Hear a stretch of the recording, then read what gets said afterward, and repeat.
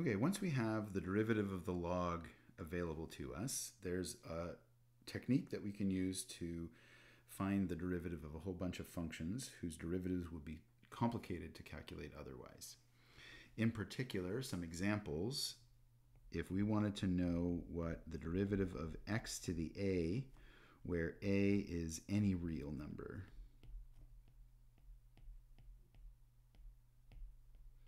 we could use logarithmic differentiation, or if we wanted to know the derivative of a slightly more complicated function x to the x, it'll also work for that. So let me go through those two examples. And before I do, let me just emphasize what we've seen so far, and generally in a course when you get to the point of figuring out what the derivative of x to the a for a any real number, you may have already seen, and we have in our course, what to do when there's a positive integer here or when there's a negative integer here. Both of those two we were able to do. The first one just from the definition of the derivative, and the second one we used another technique. You can actually do that using implicit differentiation, but I think we did it a different way. I'm not remembering right now. Okay, so so this is something different, right? This is not an integer power. I could put pi up here, and so far we can't apply that power rule function to x to the pi. It only works for x squared, x cubed, x to the minus 2, x to the minus 7, and so on. So once we've done this logarithmic trick, we'll be able to use the whatever rule we find, which will turn out to look exactly like the power rule. It is the power rule, but it's just we have to prove that the power rule really does work for all functions of the form x to the a where x is a real number. Okay, so how does this logarithmic differentiation work? So the trick is to take the log of the function, and here I apparently flip-flop between log and ln, but I just want to remind you, in a typical math course, math professors, instructors will usually use log or ln for base e and tend not to use log for base 10. So always good to double check that, but okay, here we go. So what I'm going to do is I'm going to take the natural log of both sides of the function that we're trying to find a derivative for.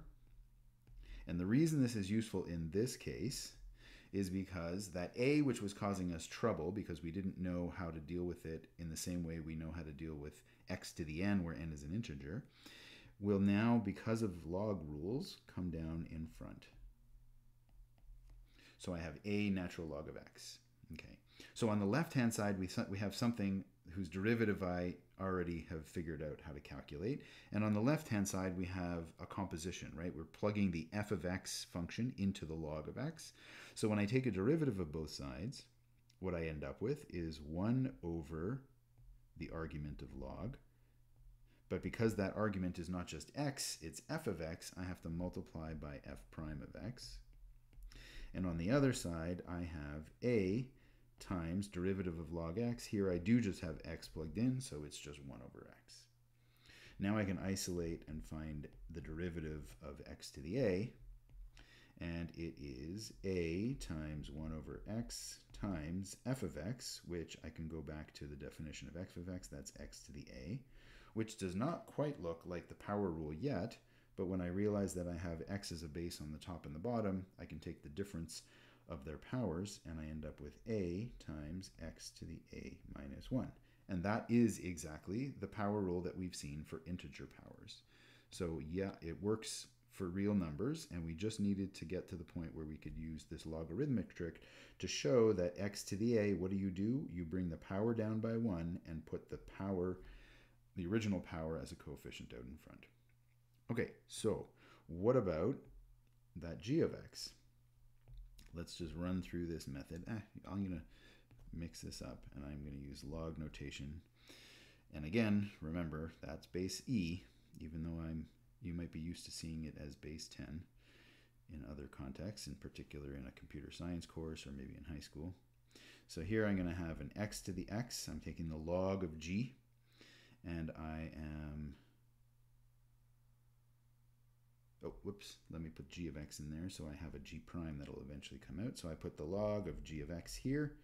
I take log of both sides of that expression up top here, this one here. and I get log of g of x is equal to log of x to the x, and the power can come down. Now it's a variable, but doesn't matter. Still, it can come down in front. X log x. And now when I take the derivative on the left-hand side with respect to x, I get 1 over the argument of the log. Chain rule tells me I have to multiply by a g prime. And on the right-hand side, I have a product rule. So I have a derivative of x is 1, so I have log x. And then add to that, leave the x alone and take a derivative of the log x, I get 1 over x.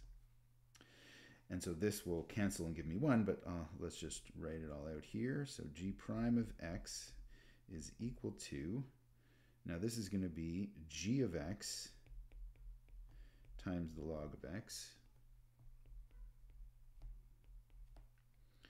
plus, and now x times 1 over x is just 1, so when I multiply through by the g of x, I just get a g of x. And so what this ends up being is x to the x log of x plus x to the x. You can factor out an x to the x. You get x to the x. It's not critical to do this, but I'll move it so I have a little bit more space before I hit the line. Log of x plus 1. And the log is not of the plus 1, it's just of the x. Okay, so that is the derivative of x to the x, which is slightly more complicated. I mean, you may have, if you had tried to guess what the derivative would look like, maybe you would be tempted to take a power rule. Maybe you would be tempted to treat it as an exponential, because it's like a to the x. It's also like x to the a, but it's x to the x, and that's why its derivative ends up looking very different. Okay, so that is how we use logarithms to calculate derivatives of certain functions, especially when there is something like this a that is causing trouble or this x that's causing trouble, and you might want to put it into a new form where the derivative is more straightforward to calculate.